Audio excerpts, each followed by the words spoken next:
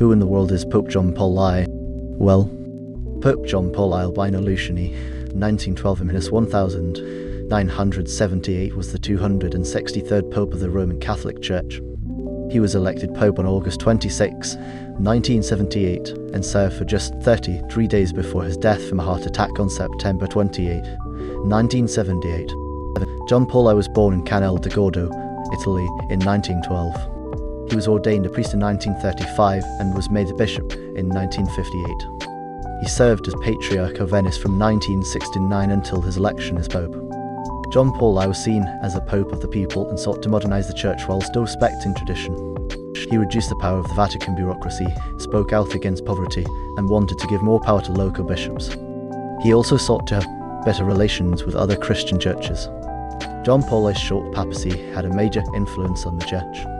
His policies of reform and outreach resulted in the election of his successor, Pope John Paul Roman II, who continued his policies. He is remembered as an exemplary pope whose short time as pope was full of promise.